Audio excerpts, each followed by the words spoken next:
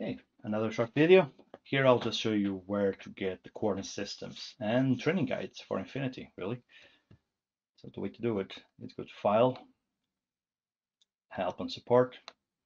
You need to be online for this, by the way. And you'll notice that in the right-hand side, you have access to Infinity YouTube video channel. Here, it will pop open the PDF help file, which you can browse through. And here, you have access to the tutorials, and this will give you the localization tool. Just pop that open.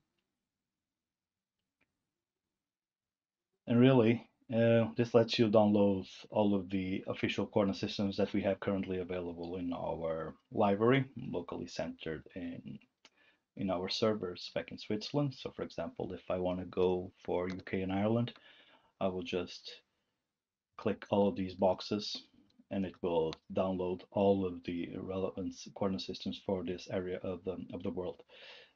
Also, because it's commonly used in other parts of the world, the UTM coordinate systems are all defined here along with the geoid model on its 2008 iteration. Pro tip, choose the download path that it's not going to get deleted or messed around with in the future.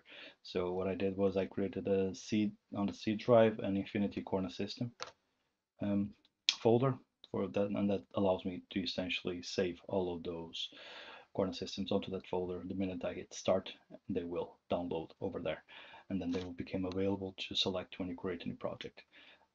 Same thing with training materials. So from the global indication there, you can drill into the training materials and you can pick a training guide.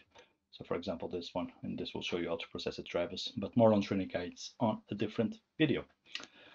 So that's it. Hope you have a great day.